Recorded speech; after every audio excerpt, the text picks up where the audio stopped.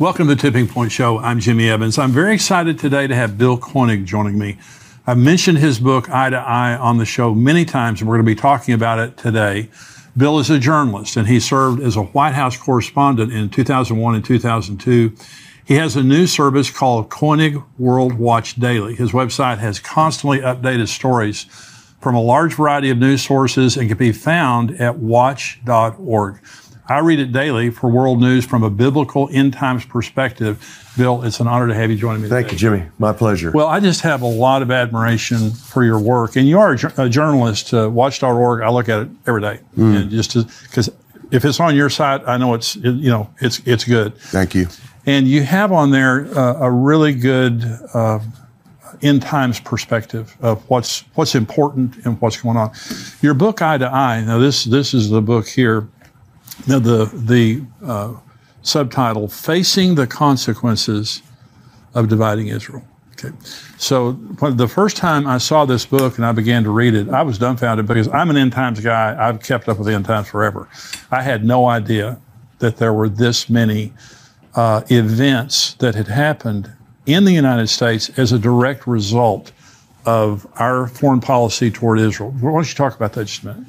Well, Jimmy, from having served at the White House for 20 years, had the benefit of being there for a lot of activities having to do with the state of Israel, and especially right after I moved to D.C., left Dallas to move to D.C. right after George W. Bush took office. And I continued to notice that when we would have meetings with the Israeli leaders or the Palestinian officials, we would have something major happen in the United States the same day or within 24 hours. And myself and David Dolan and a few other people had watched this. John McTernan had written something about it. And so we started connecting the dots and had the opportunity in early 2001 to write Israel, the Blessing or the Curse. It's out of print. This book, Eye to Eye, took over for where I left off there. And I was amazed just through the research from what I'd seen and what I saw previous to that.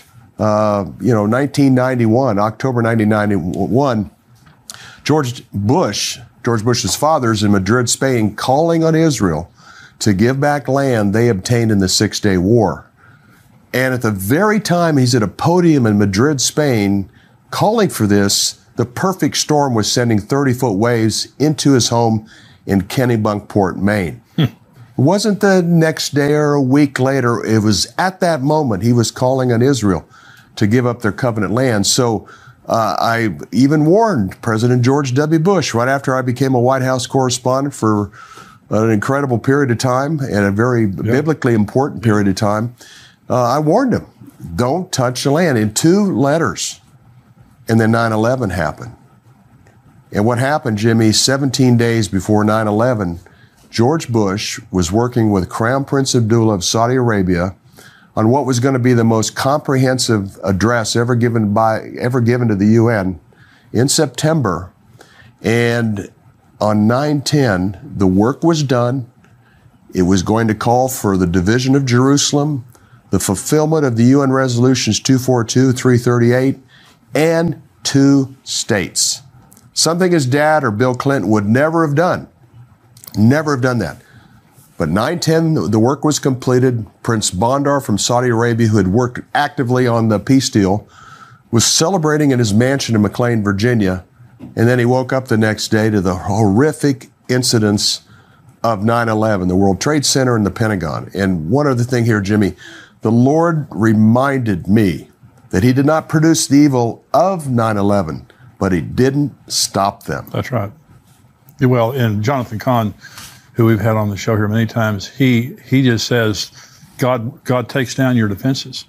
The Harbinger, his book, The Harbinger, Absolutely. Talking about what happened to Israel. What happened here is God's not making it happen. He's just allowing it to happen but there's a direct cause-effect relationship between our foreign policy toward Israel and what happens. And these are many times, if not most of the time, historic natural disasters. Certainly 9/11, but natural disaster, and we're going to talk about Ian here in just a little bit. When you talk about, 30-foot waves at Kennebunkport while he's making the speech, and it was a freak storm.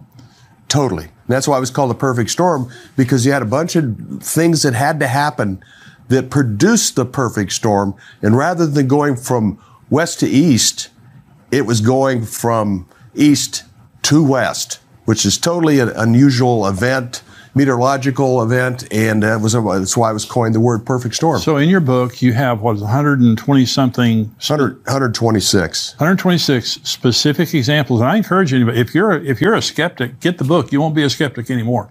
You can't make this stuff up. This was in the news. Give some other examples of the cause and effect of foreign policy toward Israel and natural disasters in America. Well, I think one event that everybody remembers is Katrina. Mm-hmm. It was on the front page of the newspapers in Washington for 34 straight days, whether it was the Washington Post, Washington Times, or the Baltimore Sun. This event was so enormous. And what had happened is 9,500 Jews were forced from their home by the Sharon-Bush plan. And within a few hours of the final eviction of Jews that the Lord had put in their heart to occupy this land, a weather-related storm, even a remnant of a storm that was near the Bahamas, developed into a tropical depression, and within 48 hours it was Tropical Storm Katrina, then Hurricane Katrina. And it was devastating. And I had a friend that had been at the White House for quite a few years, 30 years actually, and she said that President George W. Bush never got over the consequences of 9/11 and Hurricane Katrina. That's significant. That's exactly right. So Joel 3, God is saying, I'm going to bring all the nations in judgment. And talking about the Valley of Jehoshaphat, it's talking about the Battle of Armageddon. And it says, because they've scattered my people among the nations and they've divided up my land. And so the premise of your book here is God is angry. God is angry with the United States, not necessarily our viewers, not necessarily you and me, but when we elect presidents, especially in this case presidents, when we elect people whose foreign policy toward Israel allows for the division of the land, allows for the two-state solution. Now, this is true today with our president and the prime minister, the current prime minister of Israel, Lapid. And so let's just get political here for just a minute. Not Democrat, Republican, but helping people to understand the consequences of how they vote. So Israel, if you're walking into a voting booth, the foreign policy is a big issue with you, right? Without a doubt. And one other note, I have 126 events in Eye to Eye, and then we had about another 12 during President Trump's time in office. And we've had almost $1 trillion worth of weather-related disasters that corresponded to what we were doing with Israel at the time. And even beyond that, Jimmy, 9/11 cost us $6 to $7 trillion. Wow. And the coronavirus cost us $6 to $7 to $8 trillion. And both of those have a connection to what we're doing with the land of Israel. So to phrase this is the God of Israel, as you know, the God of Israel gave Abraham, Isaac, and Jacob the land from the Euphrates to the great river, the river in Egypt. Right. And this is the covenant land of Israel. Israel's never occupied that. No. But as you know, this is his land. It's holy land. And no one has the right to divide or partition, as you mentioned in Joel 3. This land is special. It's God's land. Yeah. And anytime someone attempts to create an Arab state in Judea, Samaria, and East Jerusalem, the biblical heartland of Israel, there are consequences. And I also noticed the greater the pressure on Israel to divide this land, the greater the corresponding catastrophe. No, that's very interesting. So you and I were talking about, of course, I read your book, and now this is the way I think. And so whenever I see a natural disaster, I begin immediately to think. Record setting. Record setting. Okay, right. So there was a couple of years ago, I believe it was in December, a series of tornadoes, the longest tornado in American history. Went through 4 states, and it ended up in Kentucky, did historic damage.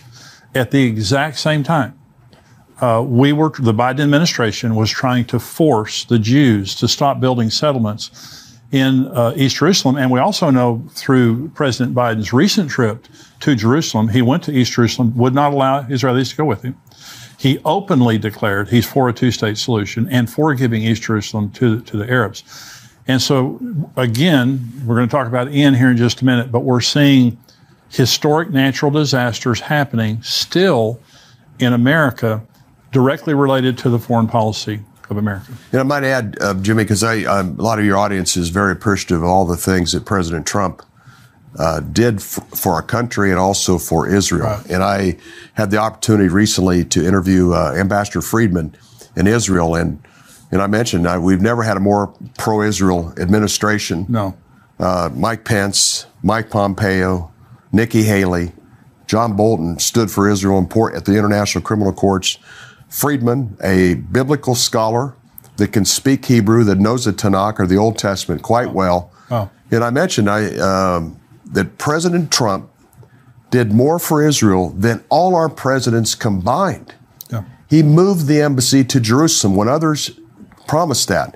He got out of the Iran nuclear deal. He acknowledged Israel's sovereign right to the Golan Heights, which is critical, as you know, for their defense. Yeah. Secretary of State Pompeo said the settlements are not illegal in Judea and Samaria according to the San Remo Agreement of 1920. Wow. Defending Israel at the International Criminal Courts. We'd never had an administration like this. And we tried. We did a lot to try to persuade President Trump not to get involved with the land, to divide the land. Hurricane Harvey was his first supernatural disaster. It hit Houston, or hit the southern part of Texas very strong in Houston. And I thought, well, what was happening at that time? And I found out that Jared Kushner, really the architect of the Trump-Israel plan, Sure. He was in Qatar. He was in Jeddah, Saudi Arabia. He was in Abu Dhabi, United Arab Emirates. He was meeting with Egyptians or Jordanians on what Israel was going to agree to in order of having the deal of the century. And then Hurricane Harvey developed out of a remnant down in the Gulf. So was there a part of what he was trying to do that would take the land away? Oh, absolutely.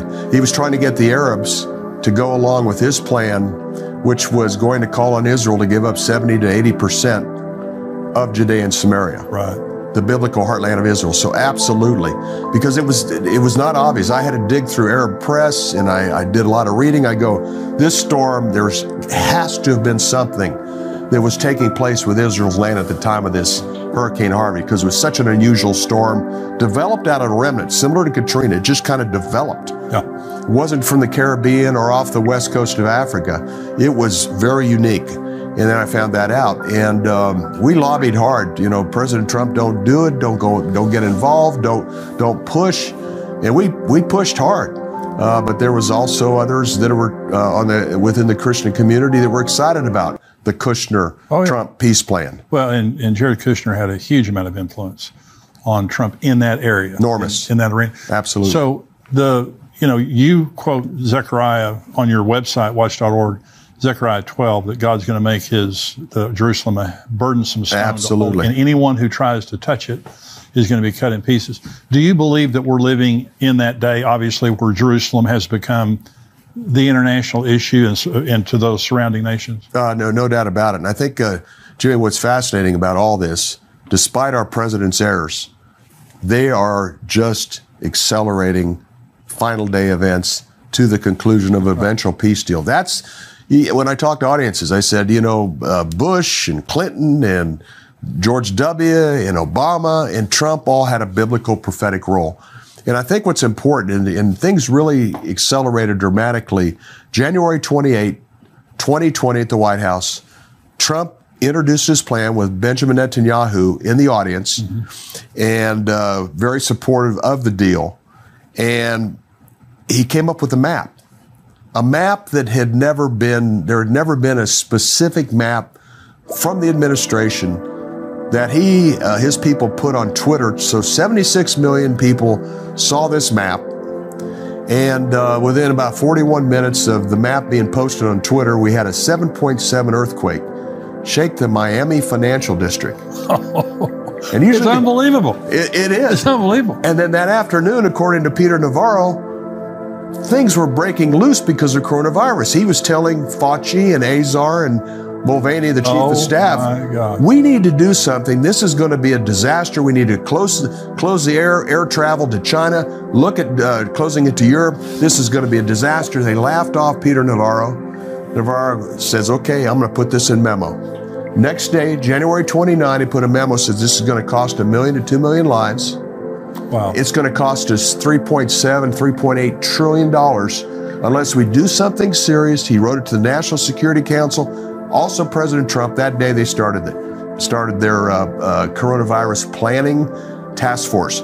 What also happened, Jimmy, within 24 to 48 hours, every major leader around the world said, no, we have our plan. There's a Trump plan, but we have our plan, the two-state plan.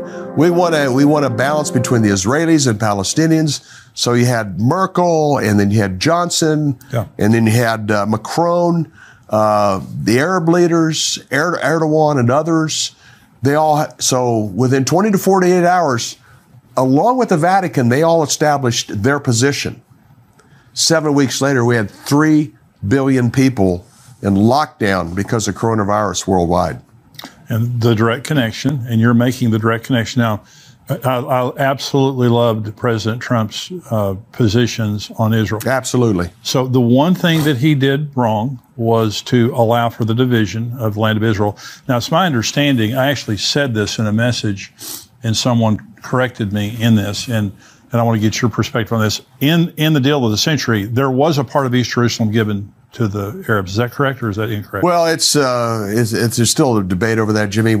He basically said Jerusalem's not to be divided. It's Israel's, but at the same time, there was some kind of behind-the-scenes language. It might have possibly carved a part of East Jerusalem out for the Palestinians to have a capital. You know, and I talked to Trump administration officials about this. They say, well, we never really expected the Palestinians to comply anyhow. They have a history of that. Sure. But nonetheless, they were going to be 70 to 80% of the covenant land of Israel, Judea and Samaria, was continuing. That narrative was continuing. And it continued the two-state narrative, even all the way up to the Abraham Accords of the summer leading up to the September 15, 2020 signing of the Abraham Accords. That was the narrative.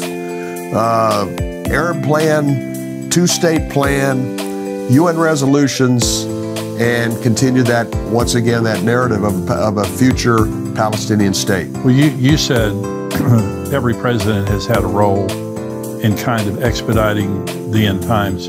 And people ask me, because Biden, policy-wise, he's a disaster, and related to Israel, related to, transsexuality, all the stuff that his administration has been trying to promote. But someone asked me, why on earth would the Lord allow President Biden to be elected? Because he had to allow it. It had happened. Well, first of all, we're a democracy. I know we're a constitutional republic, but we elect presidents that way. And I believe that he is expediting end times events very quickly, not in a good way. No, absolutely. Yeah. A couple things here, Jimmy. Coronavirus led to vote by mail. And there's always been vulnerability to vote by mail. Right. I followed the election 2020 and thereafter, even to this day, on the way out here, I'm still following it closely. I believe there was things that happened that affected the outcome of that election. There was 3-4 states where only 10 to 12,000 vote difference. Right. That was our concern, that there was going to be fraud. Yeah. He didn't win by that much because, 50, 60,000 votes in those 5 or 6 swing states, Trump would have been the president. But we had the opportunity to warn the administration that this could cost them politically. If they went forward with this, and sure enough, it did. Absolutely. And that was a big concern, that if they went forward, it was going to be costly, even to the point that if you go forward, it could cost President Trump re-election. And there's no doubt it had an effect. Also, a quick note here, in the summer of 2020, there were some major record-setting hurricanes that all happened and occurred at the time of effort on the Abraham Accords. When they back off for a week or two, a month, nothing would happen. As soon as they got involved again, more hurricanes.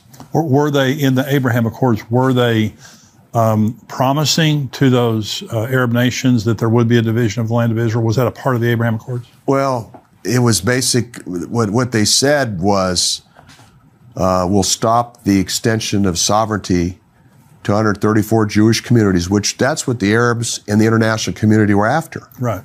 And that was part of the inducement, and then we'll move forward. My problem with the Abraham Accords, it keeps the two-state narrative going. Right. The Arab plan of 2002 was re-mentioned. Right. The UN resolutions 242, 338 were mentioned again. Right.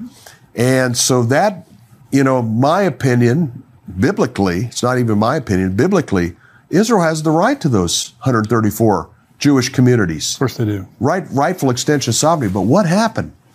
We had a very disruptive summer, record-setting hurricanes. We had so many events, disruptive events, that they had to go into the Greek alphabet.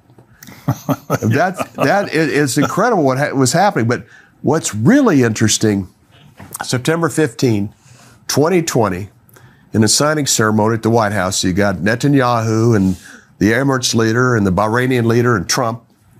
They signed the agreement, and down in the corner of the TV screen across the country is the signing ceremony and this new hurricane, Sally, that was developing into a monster storm. So the day of the signing, wow, it's on the screen. That night, Hurricane Sally came ashore in the southern Gulf Coast. The next day, Kushner's on all these networks talking about the Abraham Accord signing, and in the corner, once again, is this Hurricane Sally.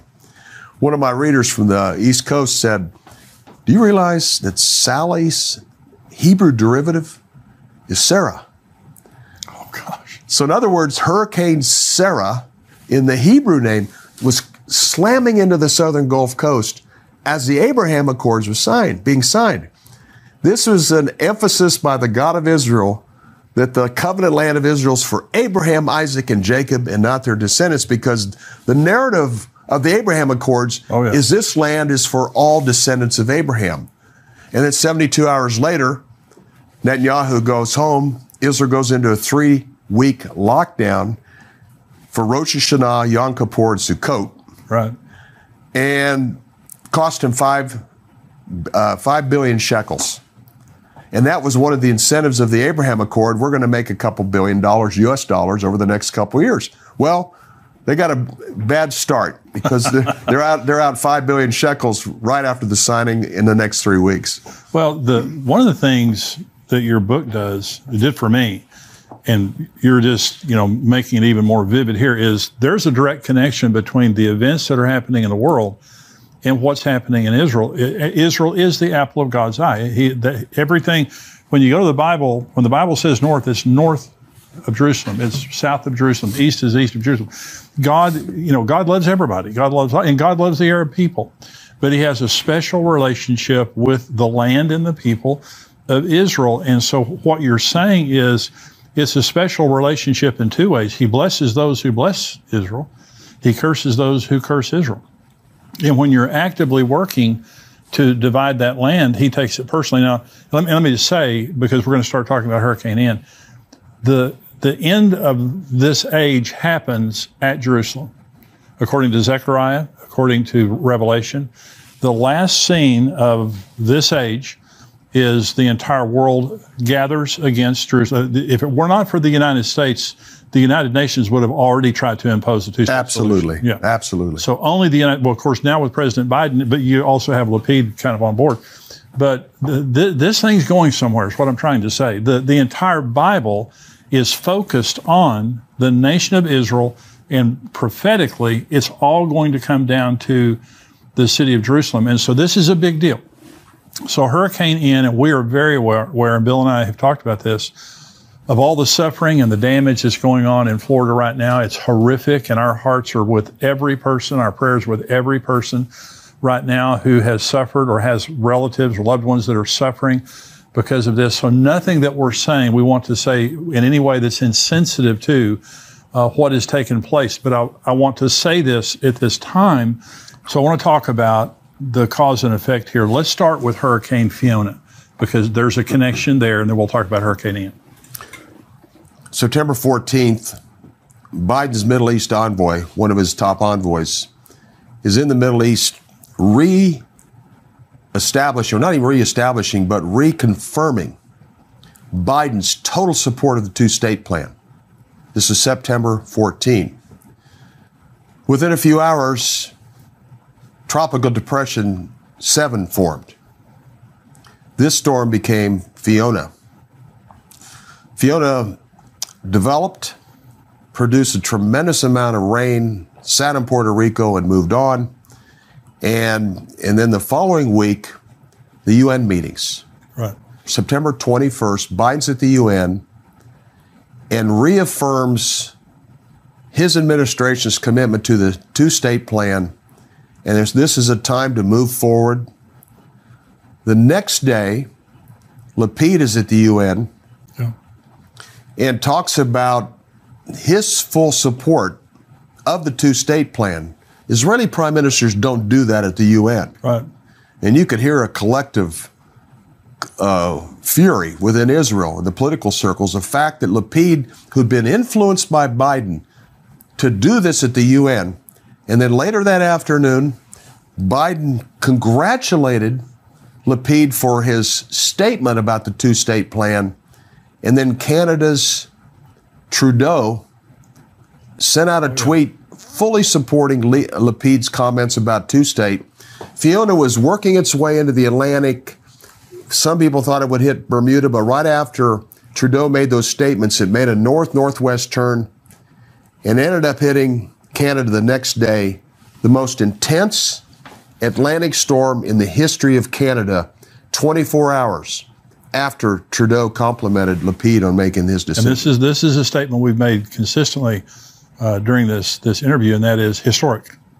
These are historic catastrophes. Key. These are the biggest, Jimmy, these are the biggest events. I mean, the 126 events in Eye to Eye and the 14 after, these are record-setting events. These are the biggest in U.S. history.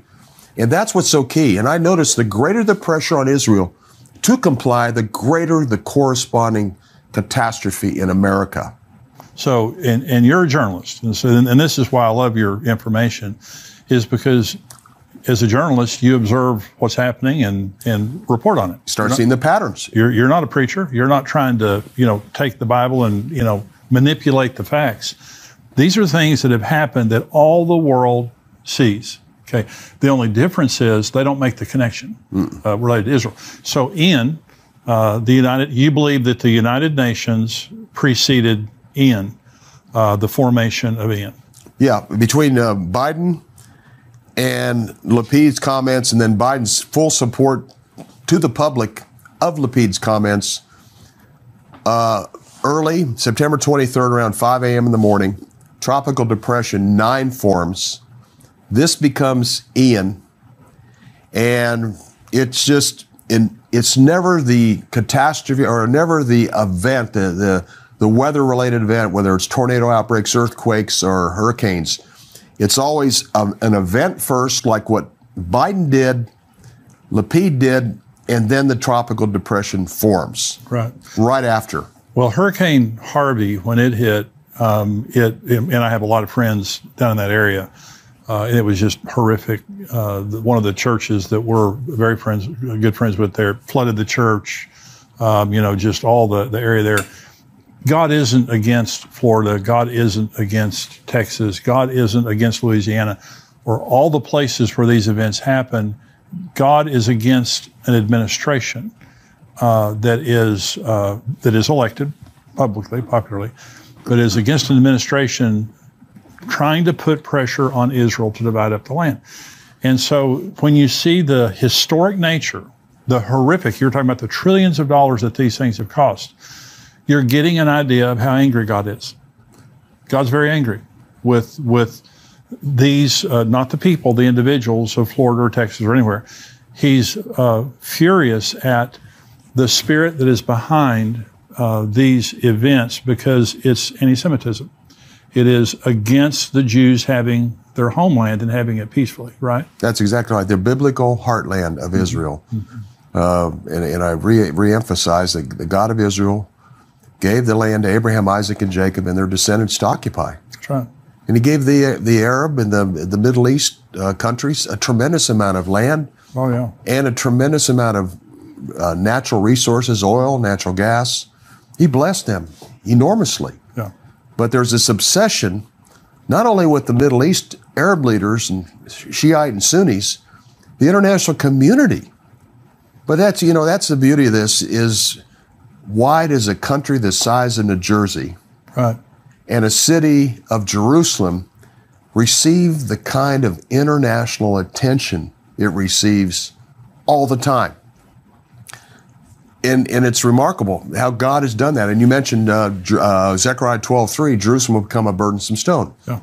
Every Middle East leader right now, and every leader of the world, is in favor of dividing the city of Jerusalem. Yeah.